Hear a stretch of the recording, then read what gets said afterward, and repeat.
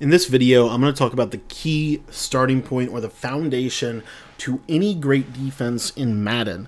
And we're going to be in the 46 playbook for this video or for this tip. We're going to be talking about the dollar defense, but we're going to be using this as a video that is going to transcend just talking about the dollar defense.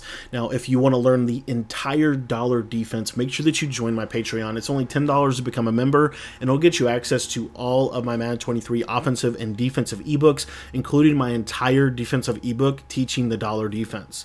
What is the hallmark to any great Madden defense? Year in and year out, this principle or this tip is going to transcend, and this is going to kind of give you a starting point for as you're looking for a defense through this game, as you're testing and trying to come up with your own defensive schemes. What is the starting point? What is the foundation? What are you looking for? How do you know if this formation has any chance at becoming a great defense? And the answer is simple. Does it have a good blitz? Does it have a good blitz? Now, a good blitz is a little bit subjective. I would argue that in general, and it's a little bit of an oversimplification, but does it have a blitz that is going to give you an advantage? Let me give you an example of what I'm talking about. Let's say that we come out in the 3-4 bear, and we call the play LB Blitz 0, and we come out in the play Pats Y out. You're going to notice that on this play, we are blitzing 1, 2, 3, 4, 5, 6 players. If we blitz 6 players against 5 blockers, obviously we're going to have somebody that's going to come in free. But notice that if you count how long I had to pass, I had like 5 seconds to pass. Now, of course, I'm not setting anything up from the blitz, but the bottom line is now I'm just going to block the running back. If they can pick up your blitz, your 6-man blitz with 6 blockers, that doesn't necessarily give you an advantage. But let me give you an example of something that does make a lot of sense, and that is the dollar defense. For example, in dollar, one of the base plays for this defense is to run a base alignment, and we're going to call the play DB Fire 2. And what you're going to notice is if I set this blitz up where I just simply press that slot corner and I have these incredible blitz angles that you can only find in DB Fire 2, you're going to notice that we're going to get consistent pressure, typically off of one edge, if not both. Typically off of one edge, if not both. And how many blitzers are we sending? Well, we're only sending 5 players at the quarterback. And so because we're only sending 5 players at the quarterback, we're having a significant net gain, because now they have to block 6 players to block 5. Let me give you an example. So they have to block 6 players to pick up 5, and what this is going to also do, you see there it didn't even pick it up, potentially they have to block 7 players to consistently block 5 blitzers. So if we have 5 people blitzing, then that means, just simple math, that we have 6 players in coverage. And so if they're blocking 7 players plus their quarterback is 8, that means they're only sending 3 routes on the field. So we have 6 players in coverage to defend 3 players running routes. That is a net gain for our defense. So that is why having a really good blitz that is going to give you some type of a advantage, I think, is really, really important. And so, Madden, you want to look through these formations and you want to find how are you going. You want to answer the question, how am I going to blitz? What is my base blitz? What is the blitz that is going to make this really good? For example, you might be running something like this cross 3 fire blitz defense here. This is actually something I've been kind of tinkering with, where you're putting the looper here and then you're putting this blitzer right here, and you're going to notice that this thing's going to scream off the left side a lot of times. But there are good blitzes and there are bad blitzes, in my opinion.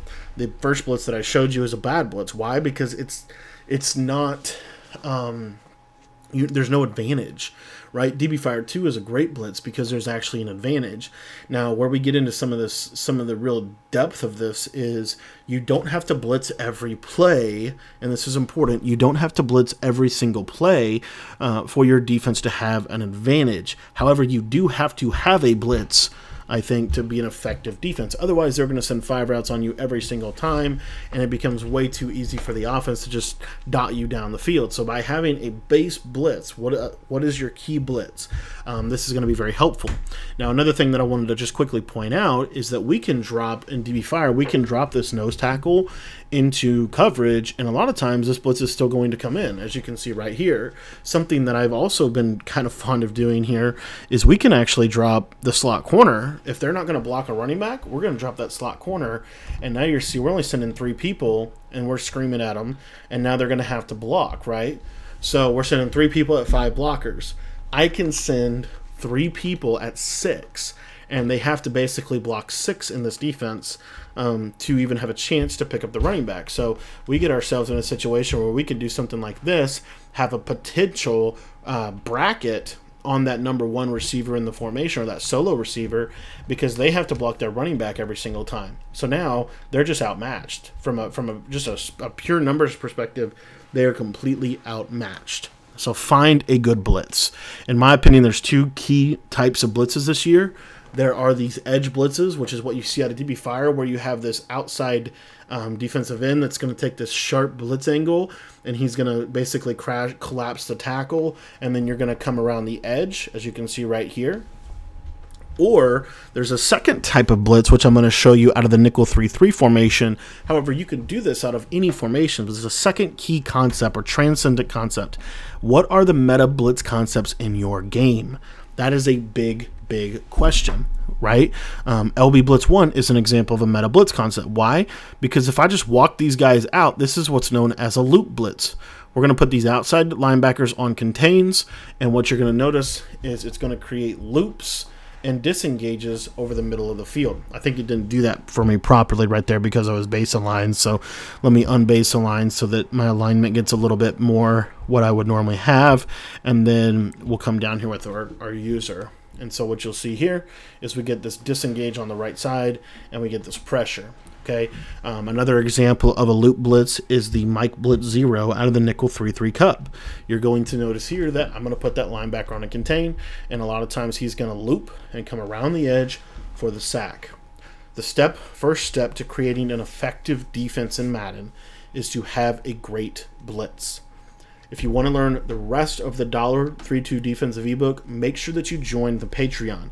For $10, you're going to get access to all of my Madden 23 offensive and defensive ebooks. I want to thank you for watching this video. Make sure to head down and go check out the Patreon and get signed up.